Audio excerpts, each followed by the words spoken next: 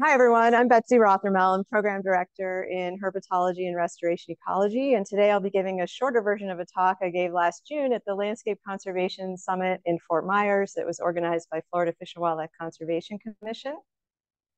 The original talk was a tag team effort with my co-presenter, Neil Halstead at Wildlands Conservation. We focused on the magnitude and trends in tortoise translocations that are happening statewide, highlighting critical knowledge gaps regarding translocation outcomes and consequences. As I'm going to describe, the magnitude of permitted translocations of the state-threatened species has risen sharply in recent years due to accelerating development of upland habitats throughout Florida. But the implications of this large-scale movement of tortoises are not well understood, either for the translocated tortoises or for the ecological communities in the donor and recipient landscapes. So just to give you a background on the legal status of gopher tortoises, Florida instituted some protections in the 1980s, including banning harvest. However, the species was not state listed until 2007. These westernmost populations that are in that little tan blob on the map were listed as federally threatened under the Endangered Species Act in 1987. In 2011, the tortoise became a candidate species for possible federal listing throughout its range. And that stimulated a lot of range-wide analyses and conservation planning, including new population modeling and a species status assessment that was then published in 2021. In its subsequent 2022 finding, the Fish and Wildlife Service retained federal protection for those western distinct population segment, but it deemed that the eastern segment did not meet the criteria for listing. In other words, it stuck with the status quo. Importantly, though, all the state-level protections that were throughout the species range never went away, and those are still in place. This recent decision of Fish and Wildlife Service notwithstanding, populations of gopher tortoises are not really very stable, and further declines are expected. So this is a map from the Species Status Assessment, little stars, where they identified over 600 local populations of gopher tortoises. About 19% of these were very large populations, considered to have high resiliency or high probability of persistence over the next 80 years in the face of various threats. But about 55% of these were deemed to be too small and have low resiliency. The SSA came out with an estimate of tortoise abundance of 150,000 tortoises range-wide. That is a very rough estimate. But what is clear is that you can see that nearly half of these existing populations are down here in peninsular Florida. So let's zoom into the situation in Florida, since this is considered a stronghold for the species. When the tortoises were listed at the state of Florida, FWC devised a management plan and established a program that issues permits for relocation of tortoises from areas being developed to other sites having suitable habitat. So starting in 2009, entities that were clearing occupied tortoise habitat for development could no longer bury or entomb the tortoises. They instead are required to relocate them and pay mitigation fees.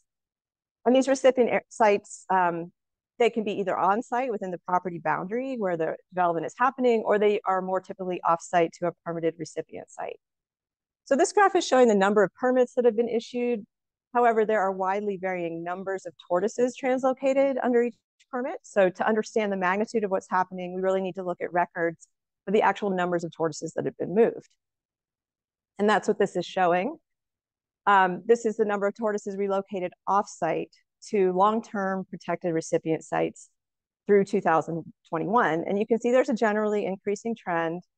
If we look at in total from 2009 to 2022, 87,572 gopher tortoises have been moved under the three most common permit types.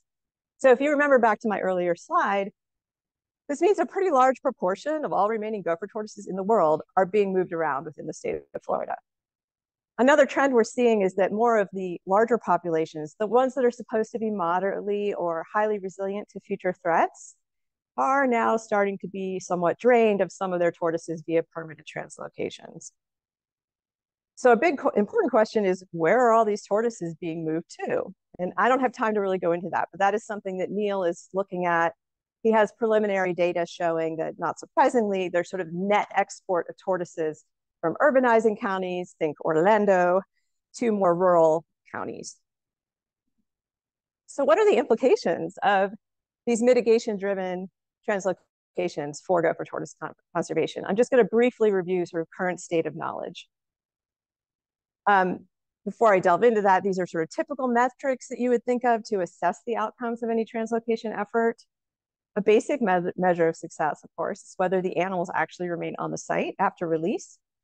This is addressed in FWC's permitting guidelines, which require penning in soft release enclosures for a minimum of 6 months. And obviously, the translocated animals need to survive and reproduce, so in order for the population to persist. And then finally, you want to see animals behaving in adaptive ways, so settling in burrows, selecting suitable habitat. The permitting guidelines require recipient sites to manage habitat, report mortalities, and conduct population and habitat monitoring every few years. But there's really a need for more detailed data in Florida to thoroughly evaluate these relocation outcomes. And for that end, we had a grant from FWC in 2022 to census the tortoise population at the Fort Bassinger recipient site in Highlands County, which is owned and managed by South Florida Water Management District. Based on our 4-month survey effort, we estimated at least 78% of translocated tortoises were still alive. This is compared with sort of typical annual survival that you see in natural populations of around 92% for adults and 75% for immatures.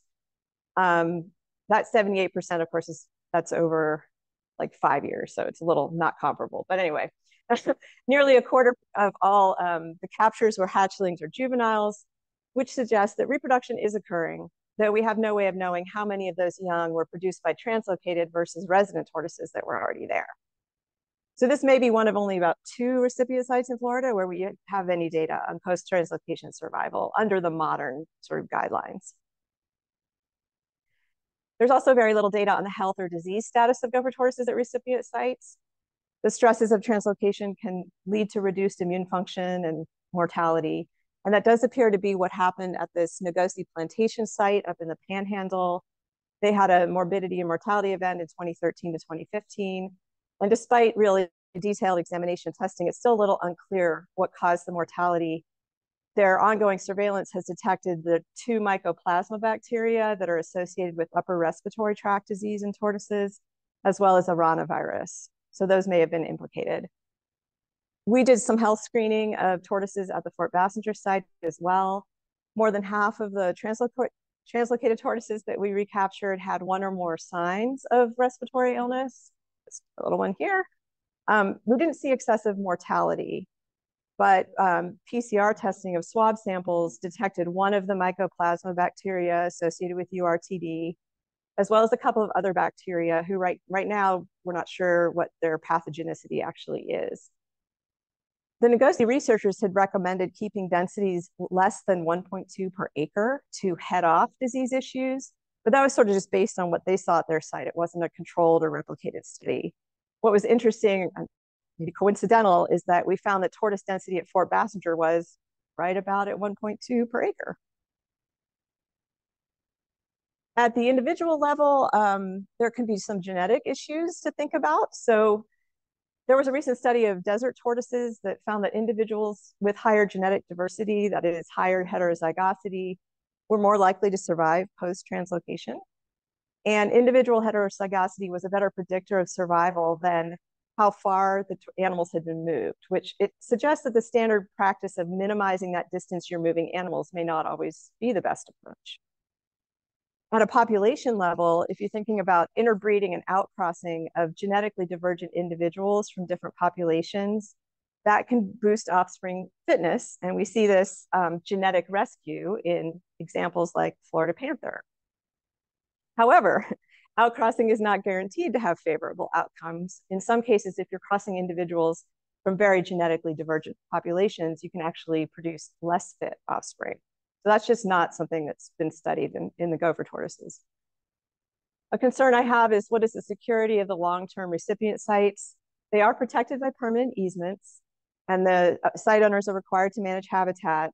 But there are these other big threats like climate change, sea level rise, and invasive predators. So as a recent example, I heard that Hurricane Ian just pounded a recipient site on Sandoval Island, as early on in its path of destruction.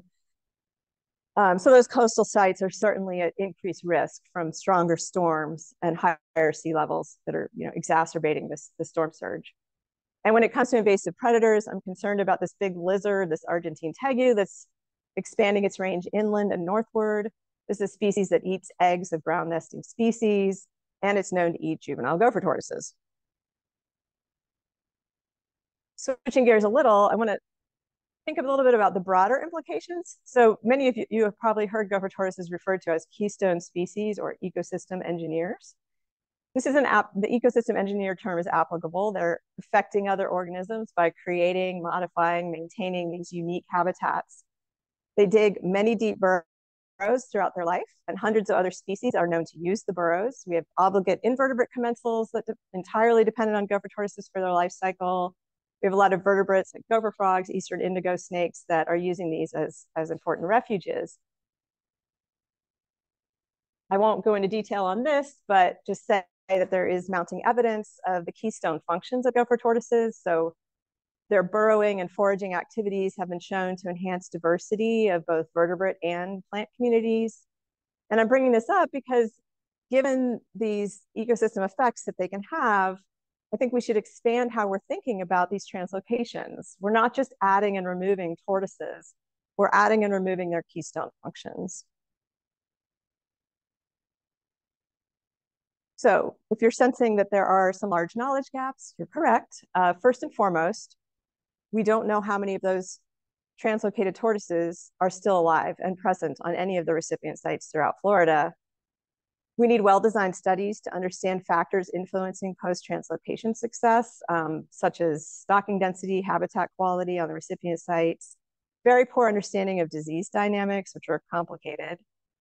It would be helpful to collect genetic data at recipient sites to answer a variety of questions, including whether the current guideline of not moving gopher tortoises 100 miles north and south is justified. And I mentioned the threats posed by climate change and invasive predators. It seems like you could do some modeling to identify which recipient sites maybe are most at risk from those. And then thinking more broadly, translocations of keystone species are not unprecedented. There have been a number of studies of the conservation benefits of reintroducing, for example, prairie dogs or other mammalian keystone species. But we haven't looked at the ecosystem consequences of translocating this keystone reptile species. So we just may be missing some opportunities to examine how ecosystems are affected by this large-scale redistribution of tortoises. So we need to do like significant rapid scaling up of research. Of course, this is a scientist saying this, to evaluate these translocation outcomes and inform translocation practices. And given limited resources, we really need to be prioritizing and fostering collaborative research, like by collecting similar data across a network of sites to answer maybe a common set of questions. We are going to need to be interacting with agencies, NGOs, and stakeholders at different stages of the research process to ensure that the results are timely and they're going to really move the needle for conservation outcomes. And toward that end, Archbold is leading an effort with buy-in from Gopher Tortoise Council and Fish and Wildlife Conservation Commission to prioritize and facilitate that kind of collaborative research. So Josh Daskin, the conservation director here, and I organized an initial workshop last fall to start examining these knowledge gaps. What are the barriers to conducting research on recipient sites, and how can we start working collaboratively to develop an actionable research agenda? So this is just getting off the ground, so stay tuned for more in the future about that. And I just want to be sure to acknowledge FWC for funding and technical assistance, and other folks mentioned here for help with data collection and analysis. Don't know if there's time for questions, but thank you.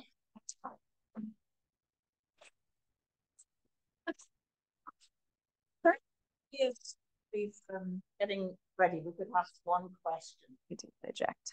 Yeah. Yeah. Actually shocked to hear that around so few of those translocated populations. Did you tell us that? Yeah. Around and so they are being, okay, the relocations are being kept track of at some level. These are often, you know, consultants that are doing this. There's a lot of consultants that are hired to do the actual relocating, and these are permitted recipient sites. They're required to do habitat monitoring and like burrow surveys every few years after the recipient site is established. So there is a level of keeping track, but it's not the level of like going out and seeing how many of those translocated tortoises are actually still there. It's very, I would say, it's like the habitat is still there. We're still seeing burrows. Yeah, but it is a big effort. I mean, it took us 4 months to census the one site that we looked at. And there's a whole economic side of this, of course, where if the recipient sites were required to do that more intensive population monitoring, it would be hugely more effort intensive and expensive, and it might hinder them even wanting to be recipient sites, right? So hopefully that answers it.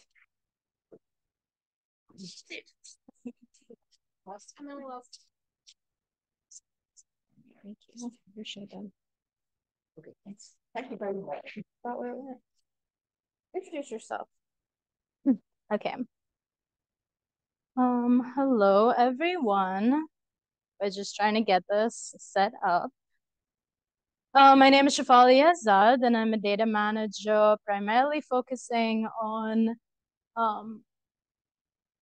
thank you, Lauren, appreciate it. Primarily focusing on data that's collected at the agroecology program and cattle operations at Buck Island Ranch. Okay, well, we're gonna see if I can navigate this, and I can, and I'm gonna also close this. We don't need to be missing that. Okay, before I actually get into the content of this talk, I want to give a quick shout out to the form. As you can see, this is not your typical slideshow. This is a story map that I made in ArcGIS. I wanted to challenge myself to make a story map. It turns out it was incredibly easy, very intuitive. If you, like me, spend a lot of your time sort of looking at spreadsheets and databases and are maybe aesthetically challenged, Esri does a lot of the formatting for you. It's a lot of drag and drop. It looks very pretty. Shout out to Angeline Meeks for helping me put this together. And also the Data and GIS Lab is a resource if you want to make story maps yourself. I suggest that you try it out in 2024. Okay, so this is a talk that I presented at a conference last year, and the theme of the conference was the never-ending data story, which is really what data management is about. This is a story of a process. There are no conclusions, there are just outcomes and takeaways. But really, this is a story about the Long-Term Agroecosystem Research Network, which I am going to be calling LTAR. So the LTAR network is this partnership of 18 sites across the continental United States that are distributed across a variety of agricultural ecosystems. And the network's mission is to sort of investigate collaborative strategies for the development of sustainable intensification within agricultural ecosystems. And so the network is really interested in investigating these interactions between agricultural production, ecosystem services, as well as sort of societal well-being within rural communities. So each site is sort of investigating this business as usual strategy that's prevalent within the agroecosystem within that region, and they're also sort of like investigating an aspirational strategy that meets the goals of the network. Data management is really important to the network. It is one of the strategic initiatives laid out, and as a consequence, each of the 18 sites have data management representatives that are sort of collaborating on data strategies, not only for their sites, but also for the network at large. So to sort of recontextualize this to an ecosystem that is familiar to a lot of us, show my that photo to load, but Archbold Biological Station, along with partners at the University of Florida, maybe below net, unclear. Okay. From one of the sites in the LTAR network, and we're sort of representing the subtropical humid grazing lands of the southeastern United States. Maybe this is a disadvantage to having it dependent on the internet. Now my images are lost. I'm gonna try to reload this to see if that helps at all. But here at Buck Island Ranch, we are our common experiment is looking at full burn versus patch burn grazing within our improved and semi-native. Oh, lovely. Within our improved and semi-native pastures. And we're sort of trying to understand these relationships between agricultural production, land use, land management, and natural resources. So we have cowboys and scientists that are working together to manage this land, to work this land. And we have over 30 years of land management as well as scientific research from Buck Island Ranch. There's this incredible video. If none of you watched it, there's a clickable link and you can watch it in the future. But we are not the only site in the network that have this long history of research. All of the 18 sites similarly have been collecting that data for decades. This is an infographic that the Data Management Working Group put together in 2021. So it is a little outdated, but you can see there's a substantial amount of data and publications and streaming data, over 1,200 years of combined research that is coming out of this network. And so the big question was really, how do we know what we have? How do we understand what we've collected already so that we can identify the gaps and ask multi-site questions, research questions with the knowledge that we already have. So this was our challenge going into the data inventory project, which is a project that I've been involved in and co-leading for the past 5+ years. The question was, how do we make metadata accessible to our scientists and to our broader stakeholders in the service of collaborative research? Okay, so version 1 of the data inventory was produced in 2019, and all of the sites submitted the metadata catalogs to the network. We did this in Google Sheets. We used Esri's Insights platform to sort of visualize the data, to develop a data dashboard. And what we found is that there was a lot of variance, not just in the types of data that were reported, but also even the extent, the number of data sets. And so we looked a little further into that, and we found that data managers had organized themselves along a spectrum of what we call lumpers and splitters. So for instance, if there's this field with, say, 20 soil probes in it, if you were a lumper like me, that might just be 2 rows in your catalog, which is like soil moisture and soil temperature. If you were a splitter, you might go ahead and consider each one of those sensors as their own data row. And so that contributed to some amount of variance. We also found that sites use different variables to describe what is essentially the same phenomenon. So P, phosphorus, soil P, they're essentially talking about the same thing, but it leads in a lack of ability to cross-compare and lack of machine readability. And so we started working on version 2, which was an iterative cleanup of what we already had. And that was produced in May 2020. So we sort of went through manually tried to define broader categories within which this data could fit. We arrived at convergence on some variables. We standardized dates and units using some scripts in our codes. We started working with partners that already had controlled vocabularies, trying to see if we could use their vocabularies to fit our data in. We developed a second data visualization dashboard. This time we did it in Tableau.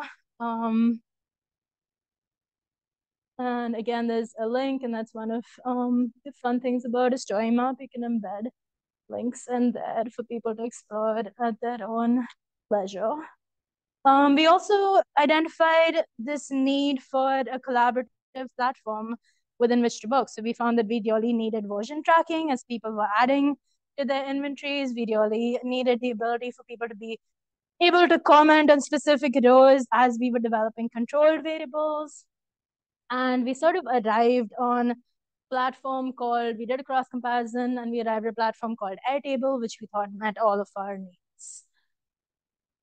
All right. How am I on time? I don't want to get too much into the weeds, but I did throw this timeline out here just so that we could sort of like get an idea of how the gears of the government grind slowly and all of the bureaucratic red tape you have to go through to do anything at all. So really briefly, like we first identified a need for a data inventory in 2018 at the annual meeting. We produced a preliminary version of it later that summer, and then what I call version 1 in my talk in May of 2018. Later in 2018, we were already starting to work through and do this iterative cleanup. We had identified that platform that we wanted was Airtable, and we passed it through to leadership, formally requesting a corporate account. We were simultaneously sort of identifying, trying to identify these different control vocabularies by NEON, by Meriflux, by National Ag Library that we could use. And we found that they were useful for these biophysical domains, but not quite these like economic and social and agricultural specific domains that Eldar was encompassing. Okay, so late 2020, early 2021, we sort of had Airtable declined as a platform, and this was because it needed something called FedRAMP certification, which is something that the federal government needs to do, use any of its software. It costs a lot of money to do the certification. That was one of the reasons. And so the project kind of took a backseat. We tested other platforms. None of them worked quite as well as we wanted. In the meanwhile, a lot of other working groups within the network were starting to like use what we'd already collected and develop their own controlled vocabularies. And that was an ongoing effort. All right, fast forward to 2022, the network developed this framework for indicators of sustainability that you may have seen really briefly in Josh's talk. And so it organized our research into these 3 domains: the environmental, the economic, social. And so, for example, if we have this attribute for atmospheric health, and a sustainable indicator might be greenhouse gas mitigation. Thank you. But how do we actually get at knowing whether or not we've achieved greenhouse gas mitigation? We sort of need access to the data sets, the carbon fluxes, methane fluxes that go into that calculation. And so there was renewed interest in the data inventory and having a place where we could all work together. At this point, I threw my hands up in the air and I was like, you guys, we've been going back and forth over this for too long. Can Archbold, as a non-federal site, just sponsor accounts and you can all use it? And after a lot of, frankly, clandestine phone calls, we were given the green light, and Archbold did sponsor accounts as of 2023. The network has been using Airtable for not just the data inventory, but a lot of different projects, developing control vocabularies, storing lexicons, sort of just a space where people can develop different kinds of metadata catalogs. And with that, we're working on version 3. It is in the works. I will call it. I think I'm at time.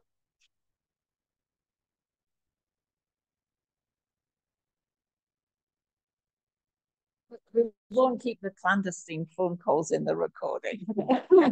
They were not recorded. None of them were. Yes. Yeah. Oh, questions for Chef? Well,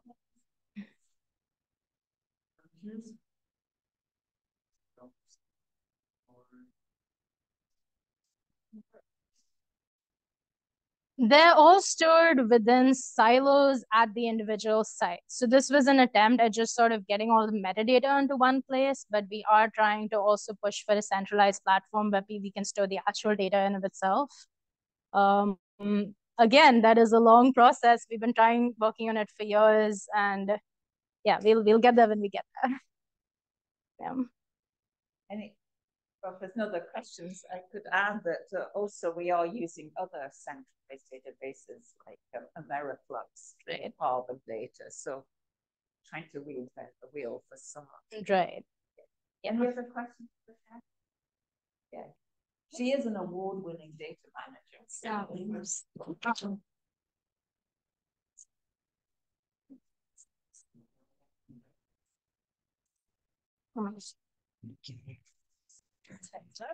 No problem. All right, good morning.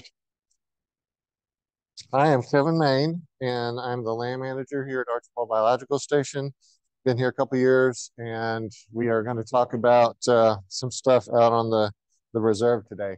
So this is just a general kind of update on things that are happening on the reserve.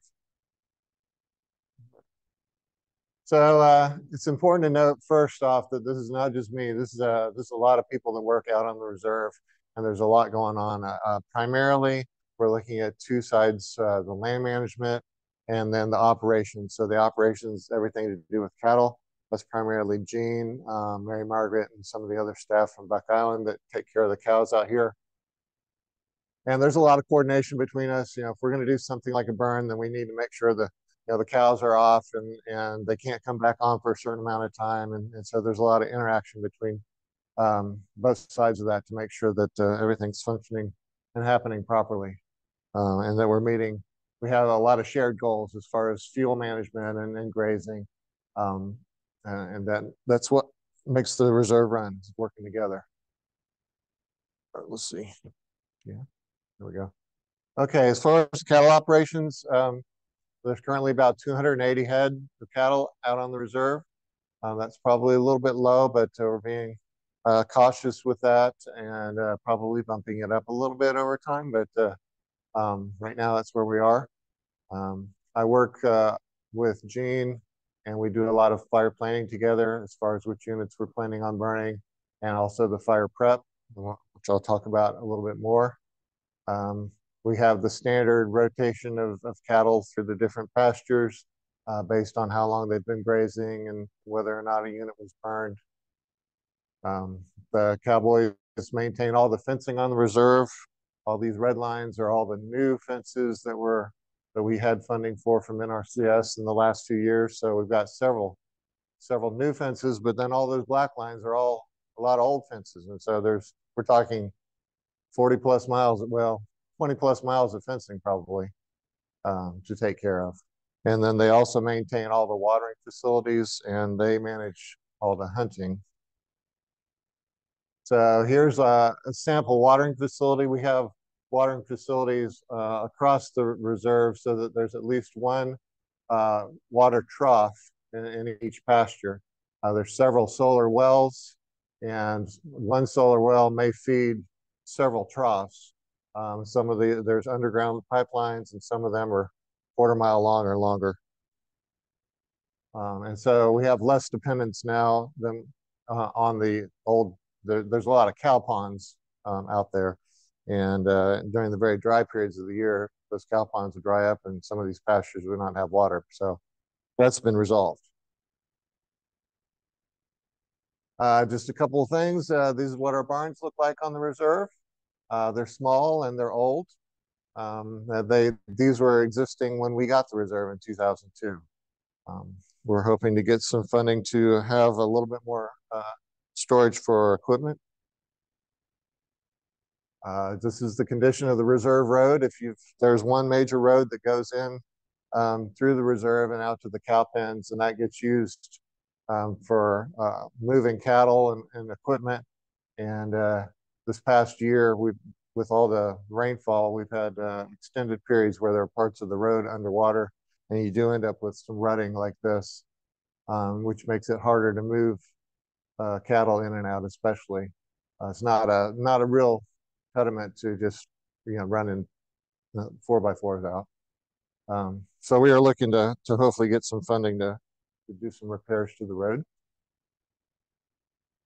Another project that's related to cattle on the reserve is we have some funding through the NRCS CSP program, which is providing some mowing of some of the pastures. So these pastures here are all being mowed some of them once, some of them twice over a 5-year period.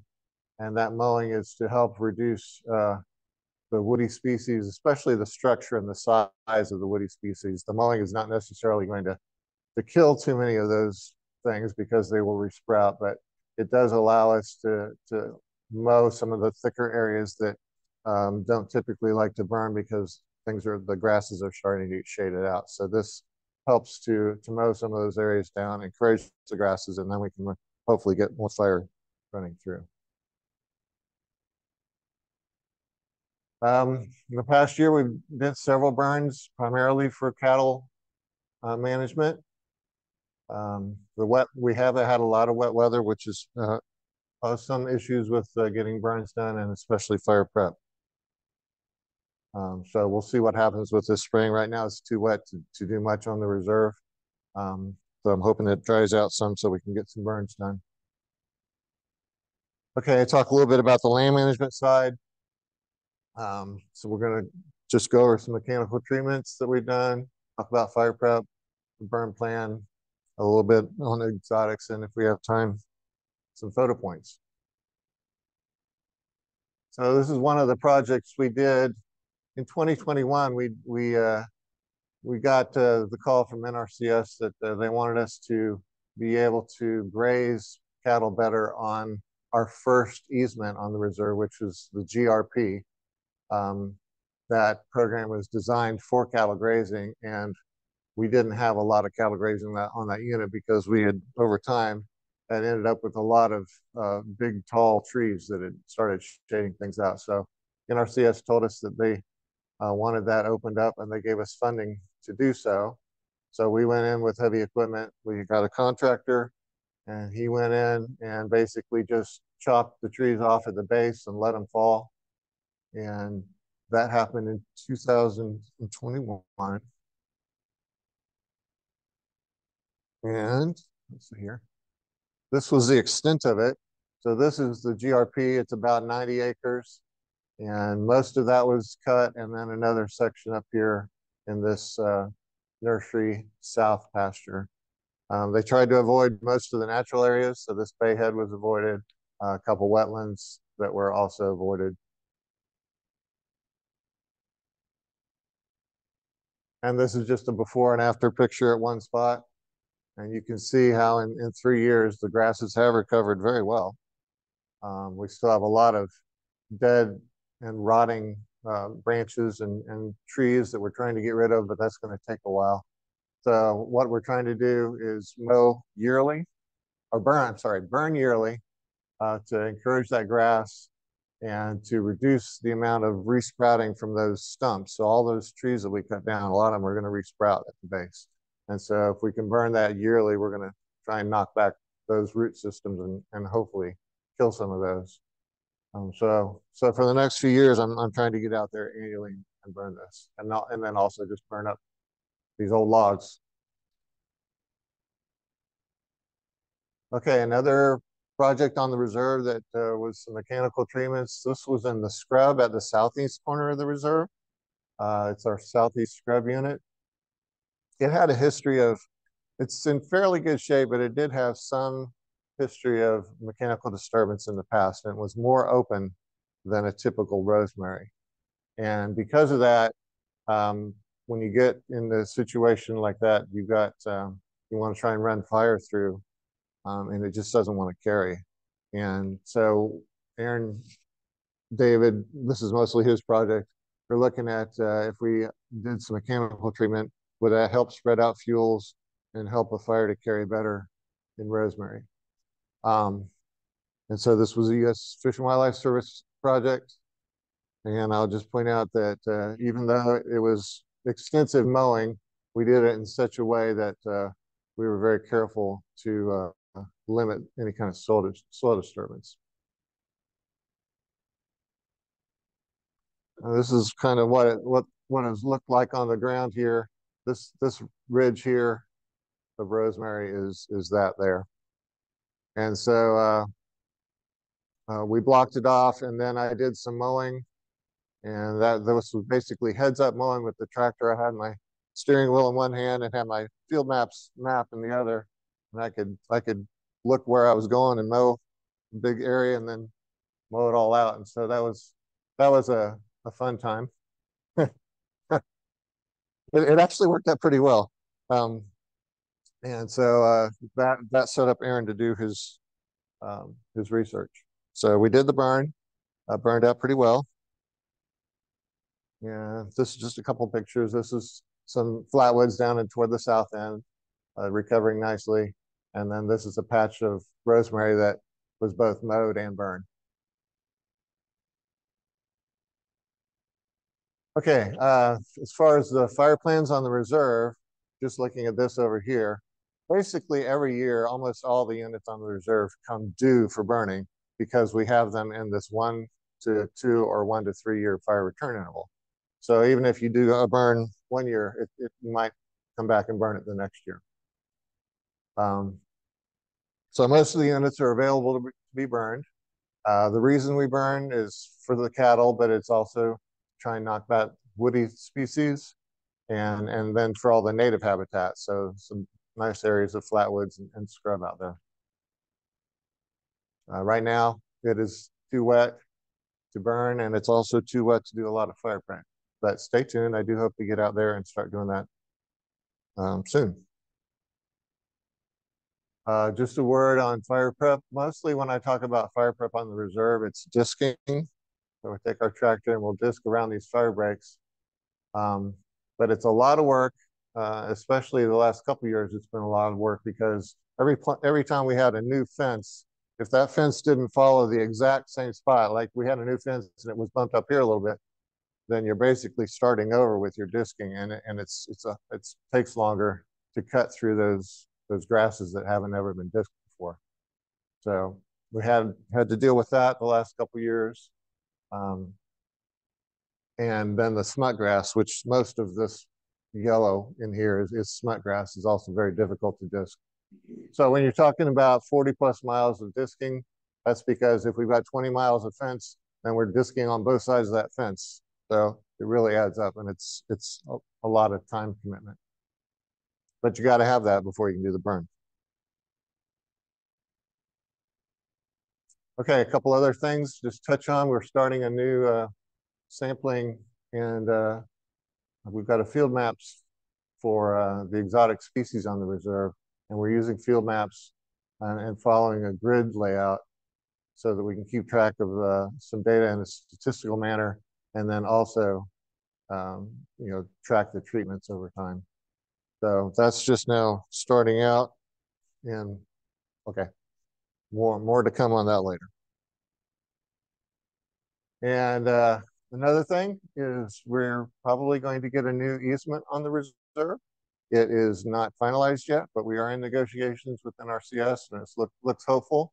That will protect another over 1,000 acres here and fill in some of these gaps from all these other older easements that we already have. So looking forward to that. And we don't know exactly what the restoration will look like on those areas, but probably some more ditch plugs and other ways of holding water back.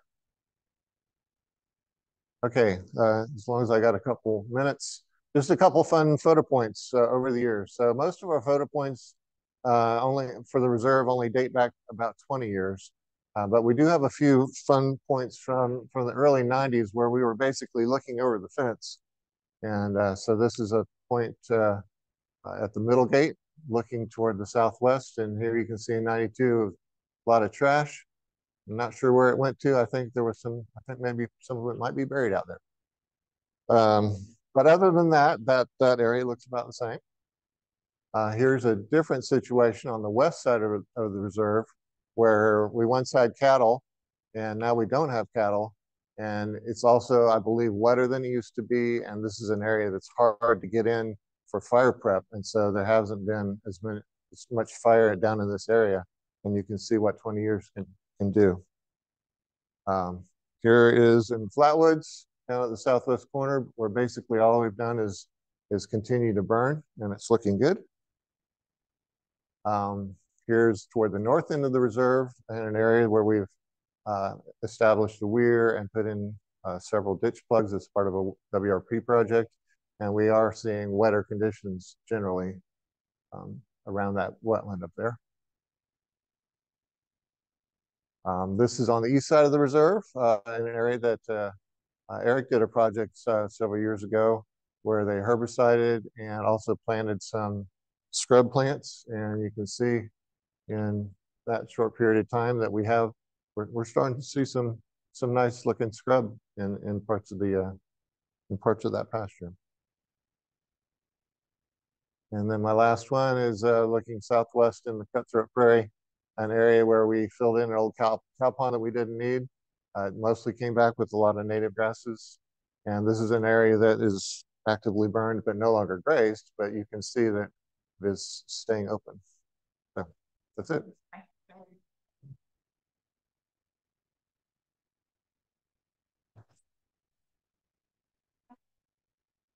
Yes, and while Sarah, we're over Kevin.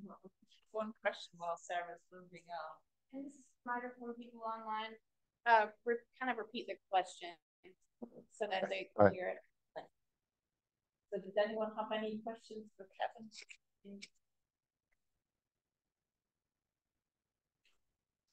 Okay, thank you.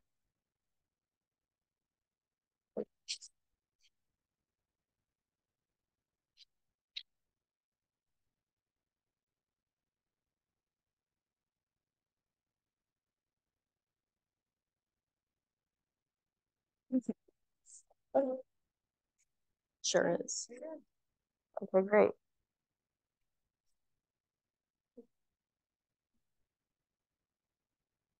Hi, everyone. My name is Sarah Beres. I'm a research assistant in the avian ecology program, and I'm going to talk to you all a little bit about our project investigating territory budding in Florida scrub jays and some new work that I've been working on as well.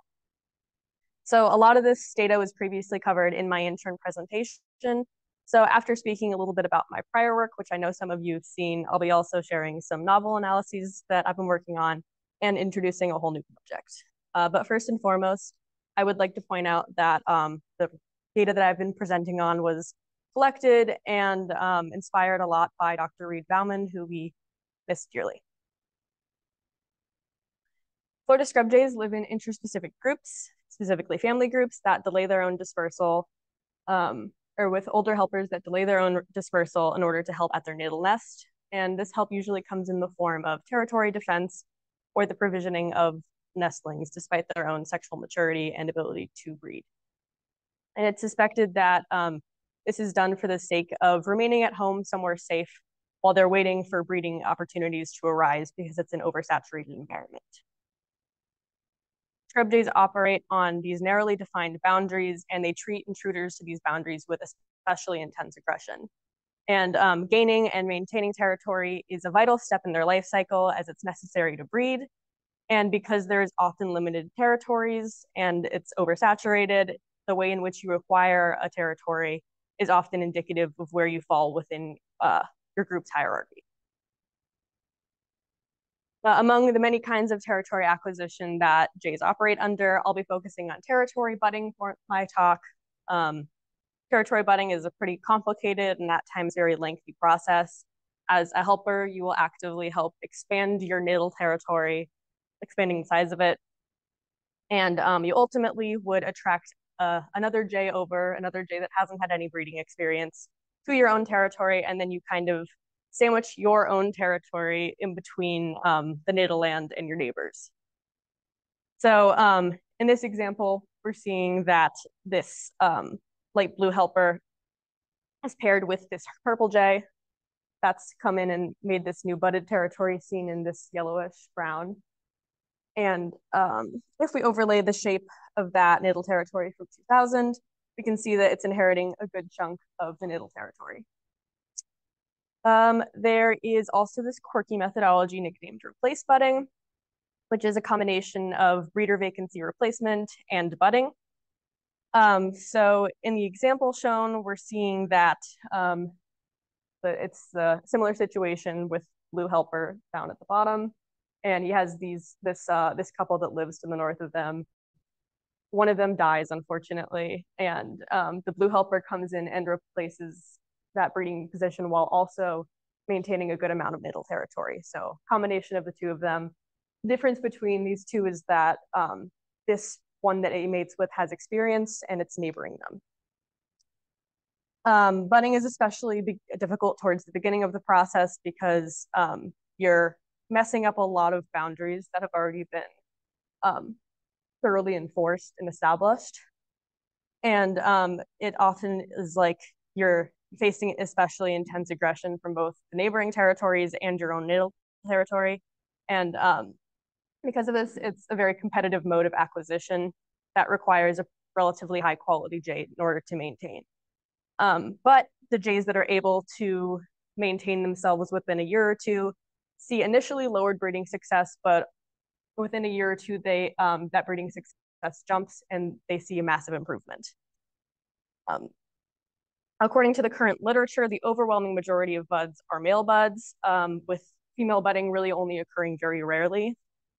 The long-term data set that I had initially analyzed explicitly only described 6 instances of female budding, and this line of thinking is very consistent with various other studies of Florida scrub jays that have found females disperse earlier and further, and males to remain close by.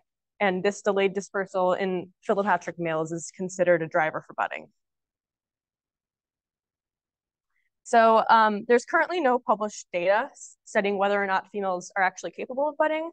And as well as this, my colleague Tori Bakley has described instances where female budding was either misrepresented or underrepresented in the data set, and pushed me to ask whether or not females are capable of budding.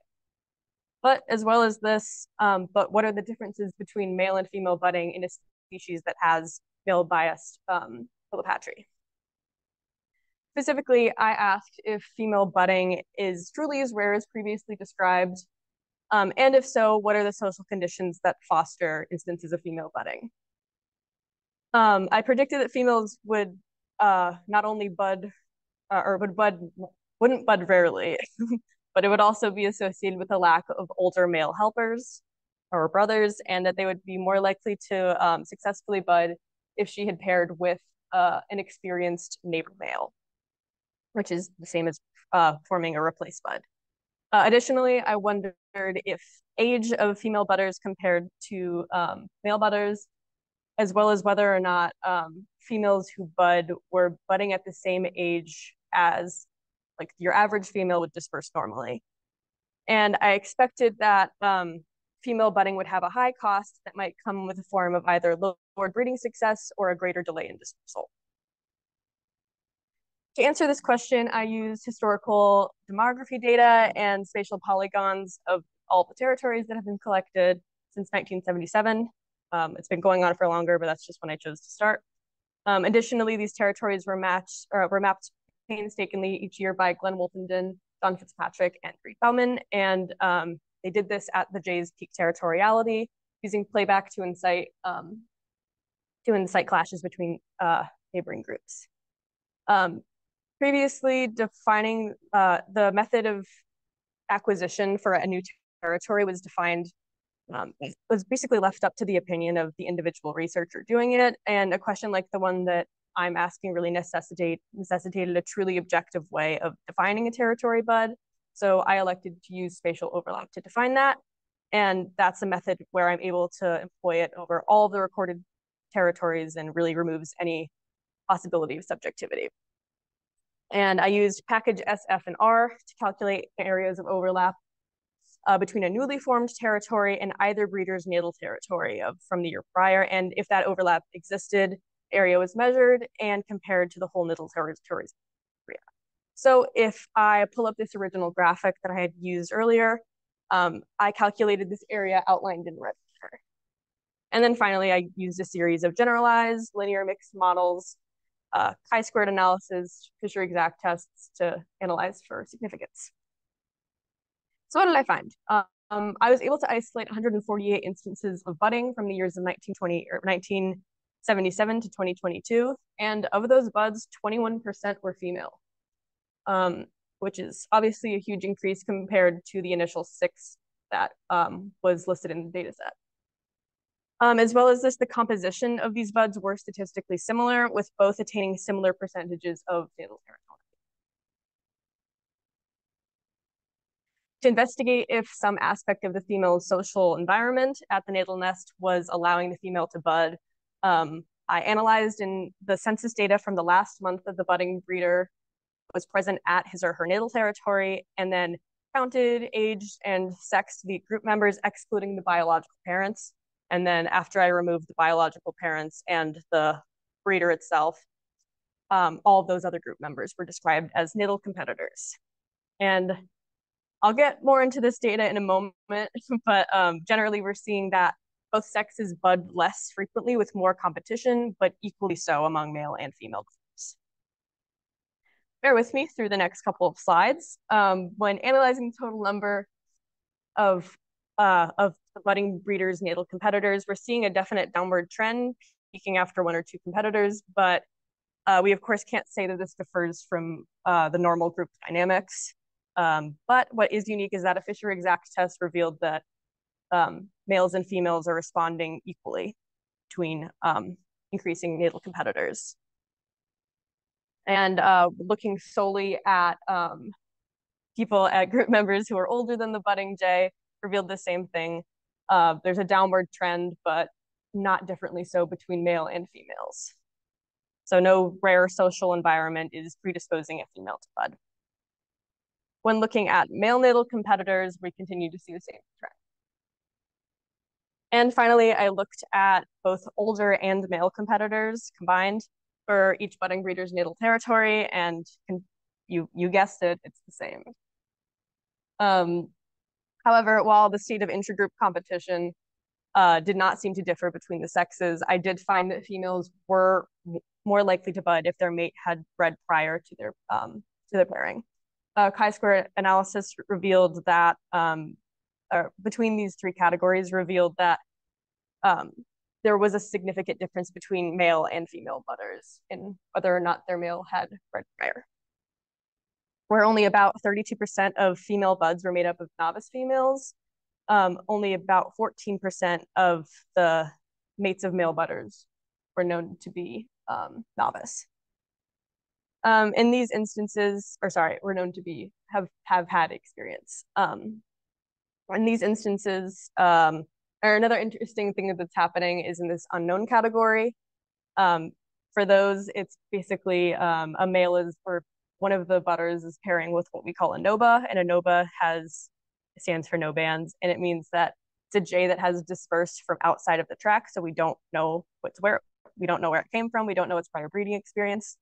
So we're seeing that males are pairing with NOBAs way more frequently than females are. So it's a 58-to-1 difference, which is pretty crazy. So in a very general sense, we're seeing that female budders are mating with their neighbors, while male budders are mating with commitments. Another variable I wanted to test was age. I really didn't expect that age would affect one sex more than the other, but considering females are known to acquire territory at a younger age than males due to their early dispersal, I thought it might be interesting to see if males and females bud at the same age.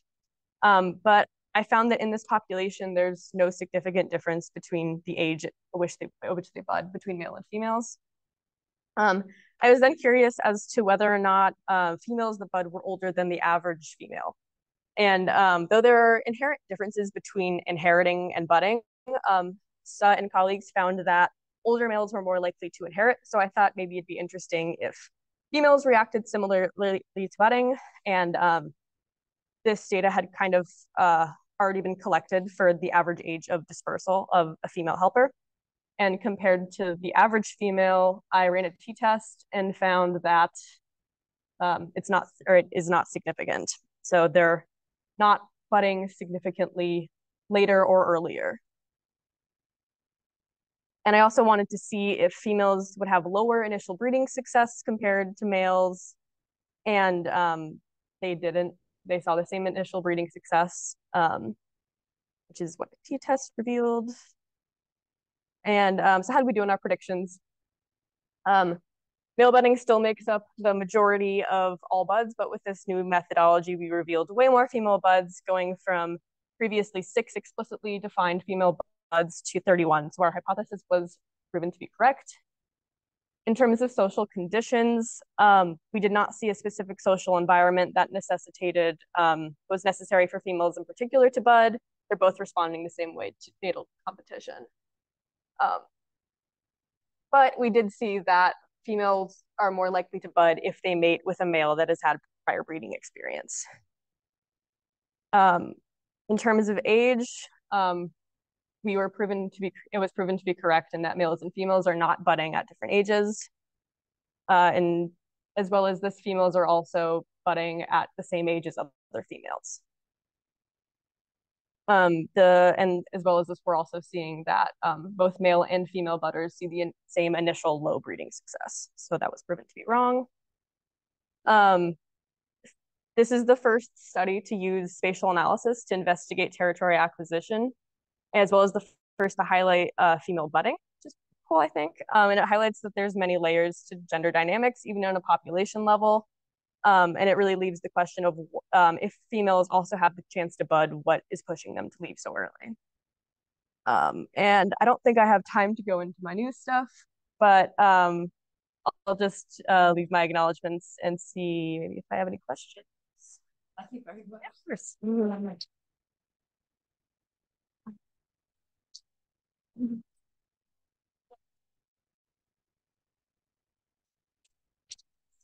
You know, there's no data more valuable than all this. Exactly.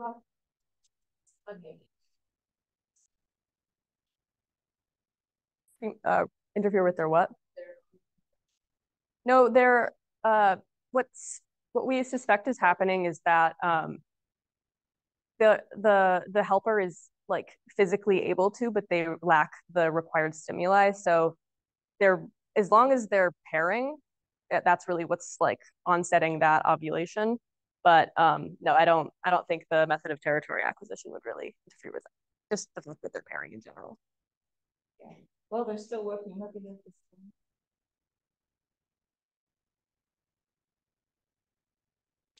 I just wanted to say it's really wonderful. So I for years said males were more likely to bud than females, and really appreciate you digging deep and saying, is that actually true if I look objectively at the data? So good for you. Thank you. How we doing?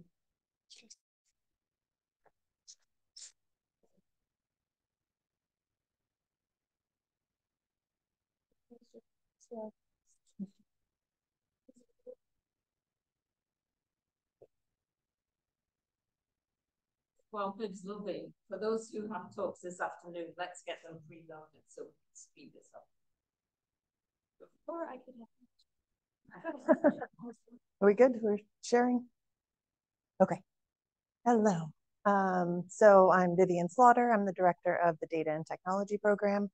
And today I'm going to give a presentation, or a version of a presentation that I gave at the Wildlife Conservation Drones and Technologies Summit in October. This talk was originally 45 minutes, and I've condensed it today for you significantly. So I have to move over some of the areas really quickly. So if you want to dive into more details, feel free to find me afterwards to talk about them. So this talk is obviously about environmental monitoring that we do at Archbold Biological Station and the history. So skipping much of the introduction that I gave before, we'll diving right in. And so here we have a map of the station and the ranch with the habitats that you all are familiar with, which I will not take the time to describe. But if we move on to here, you can see these maps are showing all of the environmental monitoring locations that we have. The point here is not to look at any point specifically, but to really understand the breadth of our monitoring efforts. It is the co-location of these data that allow for ground truthing and enable its use for modeling.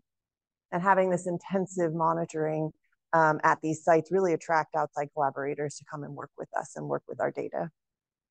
Archbold's been really successful in this effort because we've invested in data management from the very beginning. One of the reasons that the GIS and data management department is here is to support these long-term monitoring efforts and to ensure that the data are useful. So we're really lucky that we've had institutional buy-in and funding to allow for adequate data management of all of this environmental monitoring data. So let's dive into some of the environmental monitoring data that we have. Weather is the first one. We've been manually collecting weather data. It 8 a.m. daily since 1932. Thank you to all of you who are helping that effort. And we've been sharing this data with the National Weather Service since 1969. And in 2006, we added our first weather station. And here is a map where you can see where all of the other weather stations are. And so we're have a lot of spatial information about specific weather patterns across our sites. But we also need to spend extensive time in maintaining these weather stations and all of our sensors out in the field to ensure that everything's working correctly and the data is valid. And we could not do that without the wonderful Amartya Saha, who is photographed here. And then the data management team has to do something with this data to make it available for our researchers. So, and to perform automated QC algorithms. And so we have invested in a software that is called Kisters, and they have this web data viewer. And here you can see the points where all the data is that is available to be downloaded and interacted with. So here's an example of in that platform where you can see the daily min and max temperatures since 1970. And if we zoom in, to the last 4 years, you can see the seasonal variation and even a note, even a few freezes. You can also look at extreme weather events. So this is Hurricane Irma. Oh, what did I just do? There we go. Which is the pointer? The middle one? Yeah. Okay, so this is Hurricane Irma. And so here in red, we've got the rainfall coming in first. The blue is the maximum wind, or is the wind, and the green is the wind gusts. And so you can see the rain is coming in first, followed by this intense wind event. So it's really cool to look at all of those data sets together. And we're also one of NOAA's Climate Reference Network sites, which is another weather station, which is located on the reserve. And it's maintained mostly by NOAA, but they have even more sensors than what we have, and they collect 5-minute data where we're collecting 15-minute data. A handful of our weather stations at Black Island Ranch are co-located at ecovariance towers, which measure carbon and methane fluxes. You can see one here and require specialized expertise to operate and analyze the data. And we can learn a lot about the carbon cycle on a cattle ranch using these sensors, which can potentially inform future carbon markets for agriculture. But we also have to protect this sensitive equipment during fires. It's such an important part of our ecosystem here, but we really want to keep these sensors in place so we can understand what's happening with the carbon cycle during a fire event. So let's move on to hydrology. Here you can see an aerial shot of the station dotted with seasonal wetlands. And here is a map of all of the seasonal ponds that we've been measuring their levels at the station. We've got the northern half of the station and the southern half of the station here. We also have groundwater wells. So the station groundwater wells are over here and the ranch groundwater wells are over here. You can see it's a ton of information understanding that groundwater movement. Not only do we collect our own hydrology data, we also allow others to collect data on our site, such as the water management districts, which have groundwater wells here and here up by Lake Annie. And you can't talk about hydrology without talking about Lake Annie. We've had a buoy for many years, but in 2022, we launched this next generation profiling buoy where the instruments travel from the surface to the bottom every 20 minutes, collecting a variety of parameters. And there's also a weather station and instrumentation at the surface so we can understand what's going on at the surface level of the lake. The vertical profiles provide insights into subsurface algal blooms and the lake's ability to mix from top to bottom, controlling nutrients for algae and oxygen for animals. And so the buoy data are helping scientists understand how this tropical nutrient-poor lake compares to other lakes around the globe, especially as part of the GLEON, or Global Lakes Ecological Observatory Network. Let's move on to biodiversity. So here we'll start with what we call our corridor observatory, which I'm sure Joe will be talking a little bit more about. In this project, we've got co-located camera traps and acoustic monitors, and we're using non-invasive wildlife monitoring techniques to capture a lot of the wildlife across a broad spectrum of landscape types and habitats in South Central Florida. So this zoomed in look shows the intensity at which we're collecting these data on the 3 sites. We've got the station, the ranch, and DeLuca Preserve with over 40 sensors at each site.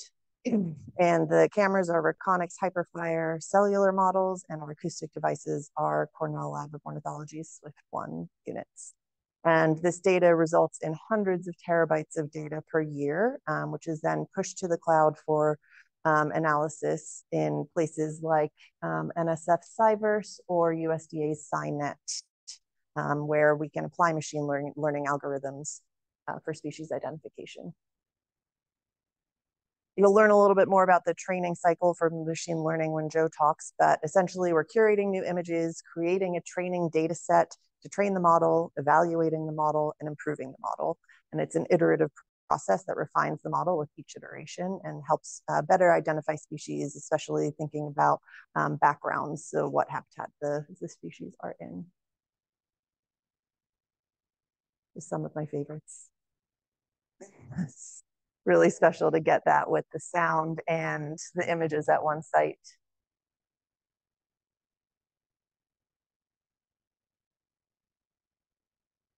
Hard to hear that one, but so other ways that we monitor biodiversity is through our natural history collection. So Archbold has a large on-site multi-taxon curated collection, which acts as a reference collection for our area, which is rich in local flora and fauna. You can see the number of specimens in our collection in the yellow box, many of which have been database imaged and uploaded to online repositories for each taxa. You can see about 44,000 specimens online, representing over 11,000 species. And now let's talk about drones, another way to monitor the environment. So it all started with prescribed fires. We all know how important fire is to the ecosystems in which we work. We've been mapping fires as early as 1967, although paper maps and descriptions go as far back as 1931. The first two drones that we acquired were our DJI Phantom 4 Pro and our Mavic 2 Pro. And these are still our workhorse drones when it comes to collecting RGB imagery. RGB is red, green, blue, so it's just the visible light portion of the spectrum. We soon realized that we were going to need a bigger drone to support some of the more advanced sensors that we wanted to get. So we acquired the DJI Matrice 300 RTK, which some of you may have seen out in the parking lot over the past couple of weeks. It's capable of carrying much heavy sensors. And we also at that same time acquired this MicaSense Red Edge MX camera, which captures multispectral data. So it's 5 bands. You can see the 5 lenses there. We've got red, green, blue, red edge, and near infrared. And those 2 are important for monitoring vegetation health. Can't really see that beautiful drone shot. Sorry about that. But I wanted to talk about a couple more of the drone projects that we have done that have resulted in publication. So the first one is measuring the gaps in the rosemary bulbs. So if you think back to Jenny Schaefer's photos of the rosemary bulbs and talking about the gaps here, and instead of being able to manually track where all these gaps are, we can use drones to do that. We can do that without a LiDAR sensor because just the RGB imagery is really good at being able to tell where there's a lack of vegetation. So we were able to map those gaps pretty accurately, and we are going back and continuing to fly over those rosemary bulbs to detect change over time, but they have a really long fire return interval, so we don't have to fly them very frequently. Another project is this one, which was from Kamenowski et al. And there we did a classification of vegetation communities pre and post fire. So you've got the vegetation community pre-fire and post-fire. You can see it drastically changed. The yellow is sand. The green is emergent vegetation coming in. So you can see it's starting to come in the middle. Interestingly enough, the black that you can see in here is hog rooting. So we were able to detect that as well. But really what we wanted to do here was get more refined and understand some of the IDs of the species that were living in this wetland, the plant species, but the sensors that we had didn't allow us to do that. So we just had to settle for vegetation communities, which was good enough for this analysis. So where are we going? We need new sensors. We recently received a new conservation innovation grant through NRCS. Thank you to Aaron David and Betsy Boughton.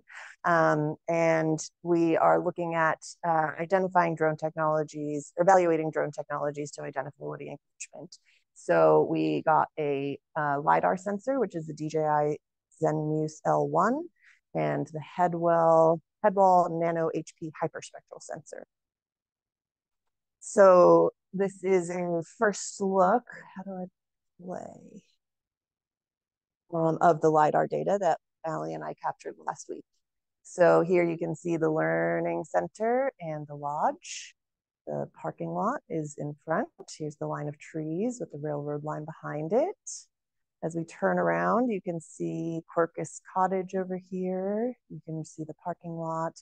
You can see how it's really able to depict which leaves go with which trees. It's really, really, I think it's going to be really powerful and really useful. And this is just from its maiden voyage, which was last week. So we'll be prepared to see a lot more of these really cool images coming up. I'm just waiting for it to turn around because I think it's really cool that you can't really see where Main Drive is right now because it's so filled with trees. But as we turn around, it will pop up into our view.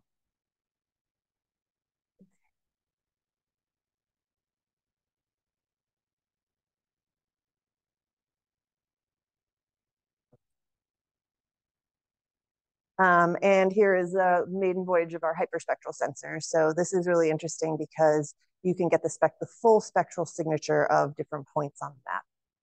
So it's a little bit hard to see the image here, but this blue point is in the parking lot and this red point is in the grass outside of Quercus Cottage. And that relates to this graph over here. So along the bottom, along the x-axis, we have the wavelengths. And so you've got visible light that goes about here to here. And then everything beyond that is the non-visible light area of the spectrum. So the blue, which is again the dot in the parking lot, is fully saturated in the blue in the visible light, which makes black, right? All the colors together makes this dark color here. And the grass, you can see there's a spike in the green area, but then where most of the activity is in this red edge and near infrared band. And so you can learn a lot about different species by looking at those non-visible portions of the spectrum. And so the ultimate goal here is to be able to use these spectral graphs to be able to potentially, hopefully, identify species.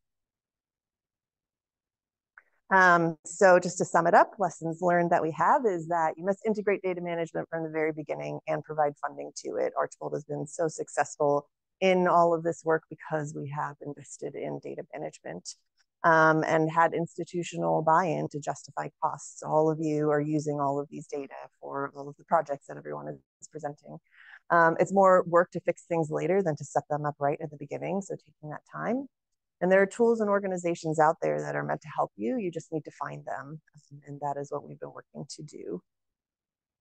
And of course, we couldn't do any of this work with the GIS and data management team, so a big thank you to Chef Angeline, Angela, and Allie.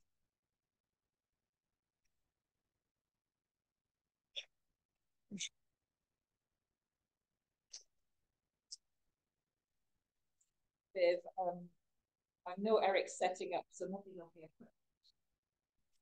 I realize I'm going to go. On their way.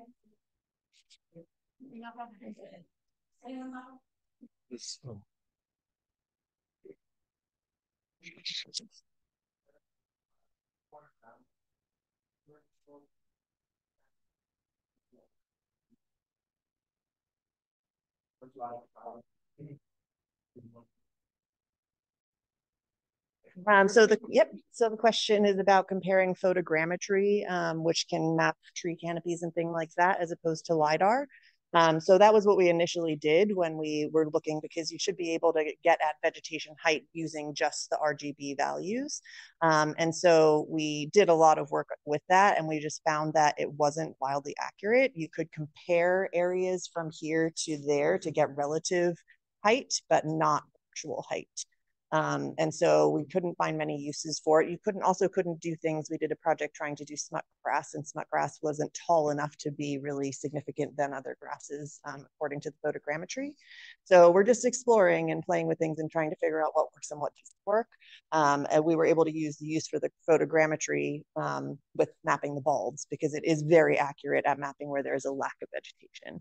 So that is kind of where we've taken it, but we're exploring. And if people have ideas for projects, we'd be happy to do some tests to figure it out.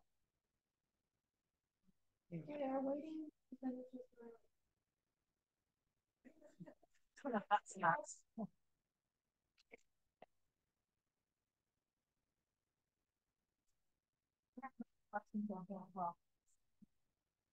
I wanted to see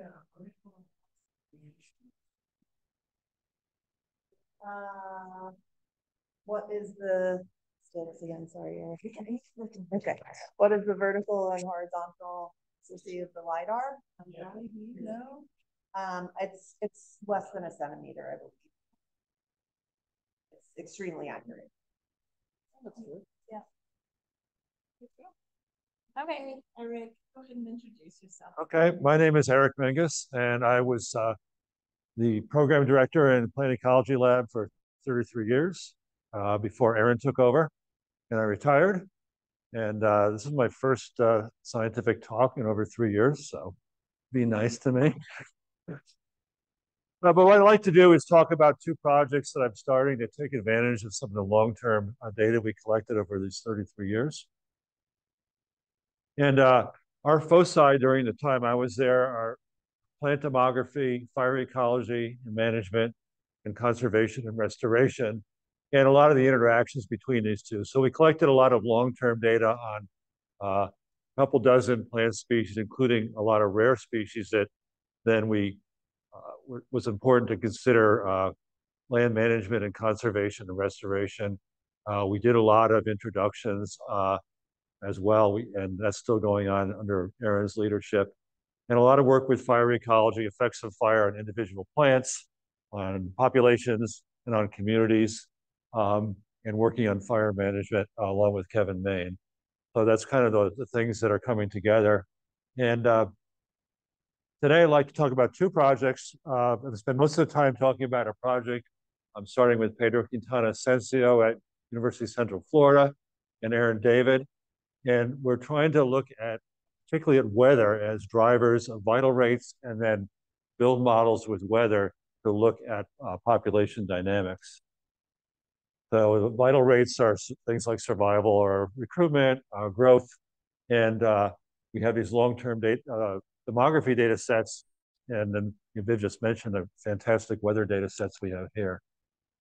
So our plan is to look at individual species, but using fairly consistent protocols in terms of the variables and in terms of the model selection, all those things. So we start with the demography data, where we have multiple years of data. I'll show you some more detail, up to 34 years of data. Some of these projects are ongoing, so the number 34 is going to be higher when we get into some of those data sets. Many different sites. About 2/3 of the sites we worked on were not at Archbold. They're in Florida Scrub up and down the Lake Wales Ridge. And lots of different management practices involved here, including fire and different kinds of mechanical treatments as well. These are a few of the data sets that we worked on, showing a whole number of years, and some of them are ongoing. They're continuing, some of them. Many populations and some big data sets, over 10,000 individual Hypericum cumulicula plants that we followed over the years. And I want to point out that we're not starting from scratch. We have a lot of analyses and population viability analyses that we've been able to publish over the years. So some of the references are shown here. This is just a partial list of those. So we're going to try to build models for individual species vital rates based on site and year, and then more interestingly, based on fire variables like time since fire and weather variables.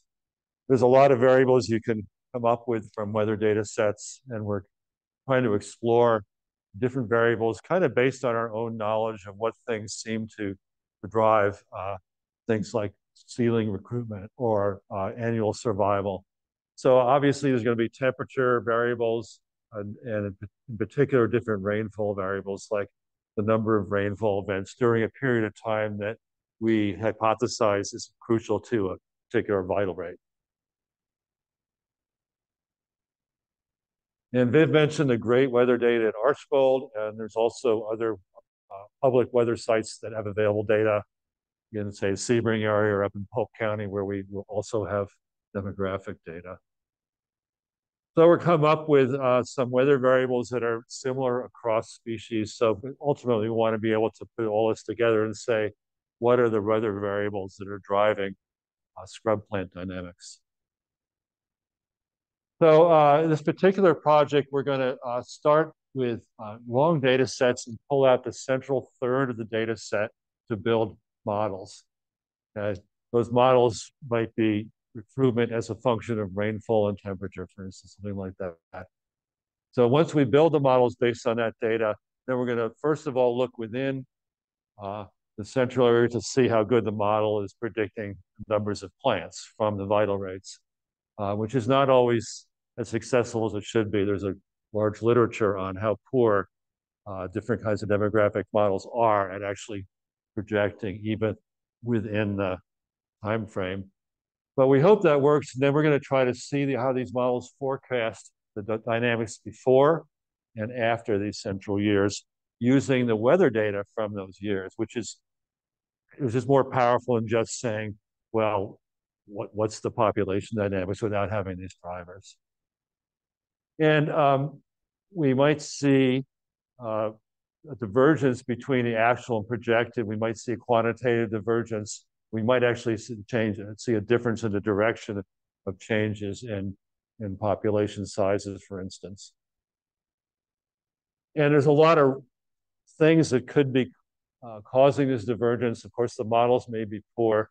The relationship of weather to vital rates may be changing as the weather changes or as there's year-to-year variation. The ecosystems themselves are changing. Fire regimes, changing climate, changing hydrology may have effects. And there's even a possibility in these short-lived species that there's some little bit of evolution going on over decades. If there's some really strong selective pressures from weather or from fire changes. So the kind of species that will provide the best analyses, we have some data sets for. A long time series is important. Good weather data is important. Good fire data, Archbold's the gold standard for that. The other sites we worked at, a little bit sometimes harder to pull out the fire data, but there's been a lot of advances in that over the last couple decades. And species with dynamic demography, ones that have turnover, higher mortality, faster growth, are going to provide probably a better signal than the long-lived shrubs that kind of sit there and very seldom die and don't grow very fast. So as an example, Eryngium cuneiform, a rare scrub plant specializing in rosemary scrub. These are some of our data showing population numbers. And you can see there's been a lot of change, kind of a general decline. And then in the last decade or two, some more increases. But if you dig down to the individual populations, some are increasing while others are increasing. Some of these increases are due to fire, but we think some of the dynamics are going to be due to weather. So for the case of Eryngium, since 1988, we sampled every fall in November. Erin's continuing to collect these data at Archbold. We have other sites as well. And we're hypothesizing that winter rainfall is going to increase germination. The germination period is December to February, and that spring drought is causing a lot of seedling mortality. So the recruitment of Eryngium by the following November, we think will be a combination of favorable conditions in the spring and the fall. In case you guys don't know, this is what a vegetative plant of Eryngium looks like. This is what the seedlings look like. And this is what it looks like when Erin and his crew go out, or when I did it, we go out and flag seedlings and then collect the data and then remove the flags in some cases. So the recruitment over time is also importantly cued by fire. So these are some individual fires that it looks like is causing a burst of recruitment just after. That's driving some of those population dynamics changes.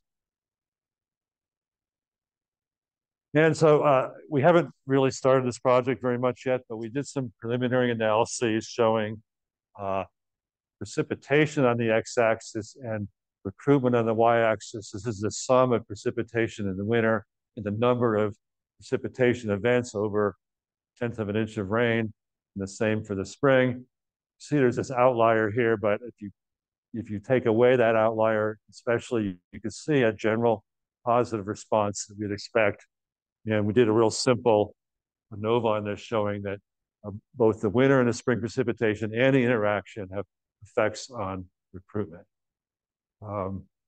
Since I'm working with Pedro, we'll be doing Bayesian analyses when we do this for real. Don't ask me to explain that. Okay, the second project I'm talking about is a little more straightforward. I'm not going to spend too much time on it. I'm working with Richard Shefferson from the University of Tokyo. And what Richard is interested in doing is looking at what kinds of modeling approaches work best to predict the population dynamics of herbaceous perennials. And so he's assembling these demographic data sets from the literature from all over the world and using, and I won't bore you with this, different kinds of approaches, Leslie-Lefkowitz matrices, historical matrices, integral projection modeling, and trying to see which of them seem to be better at providing decent projections for herbaceous perennial plants. So he's taking the data sets, the first half of the data set to parameterize the models to predict the second half of the data set, which is something that's been done in the past by other folks, but probably not so many different kinds of modeling approaches involved. So he needs raw data sets that are at least 20 years in length. So he got in touch with me, and I'm working with him, kind of providing him with the raw data to build these models. And he's accumulated agreements from other his own work on this orchid and other researchers with some long-term data sets. This data set on this Hawaiian silver sword over 40 years long. That's one of the ones he's going to use. So he's basically looking at population size primarily the second half of the study, using the first half to parameterize the models, and looking at the differences in this over time, and seeing which analytical modeling technique produces the lowest differences, and to see whether there's certain aspects of the pattern that recommend one technique over another. He's also going to look at some other demographic responses, including population growth rate and sensitivity and elasticity. And we'll see how that goes. And that's all I have to say. Thank you.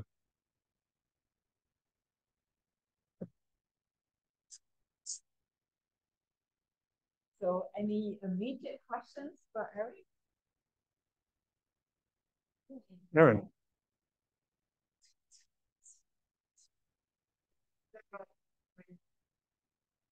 Mm-hmm.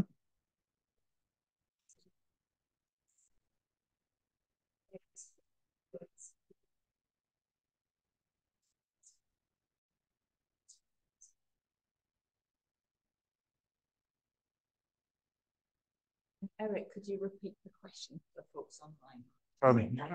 I didn't actually understand the question. I'm sorry.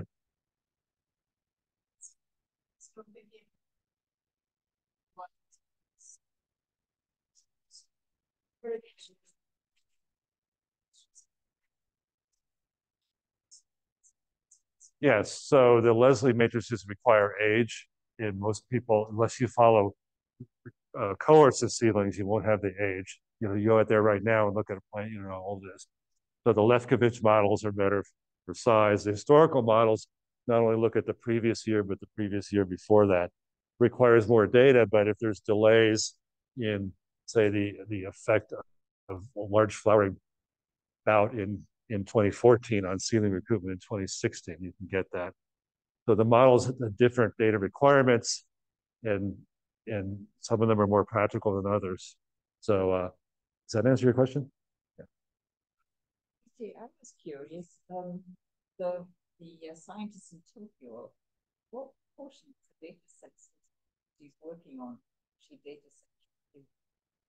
Well, we haven't negotiated that yet, but I probably have 10 data sets that he could use that are 20 years long, maybe more, but so. And is he working with hundreds or tens?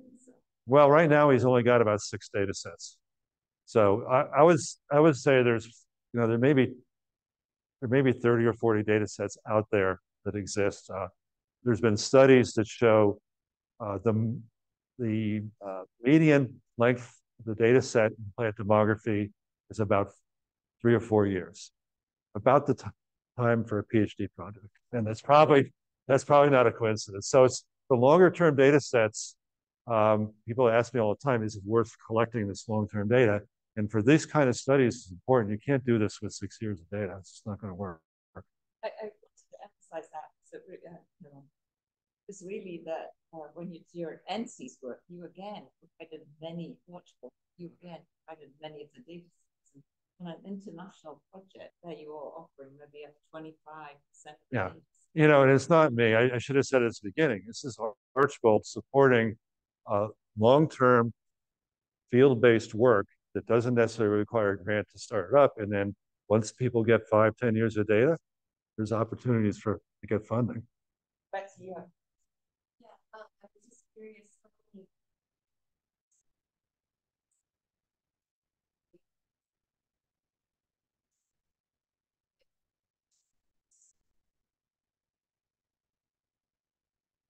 Yeah, we will look at that. I think the better models would only have, 3 to 6 variables. We'll use AI, a Bayesian version of AIC to try to sort through that and avoid, extreme data mining.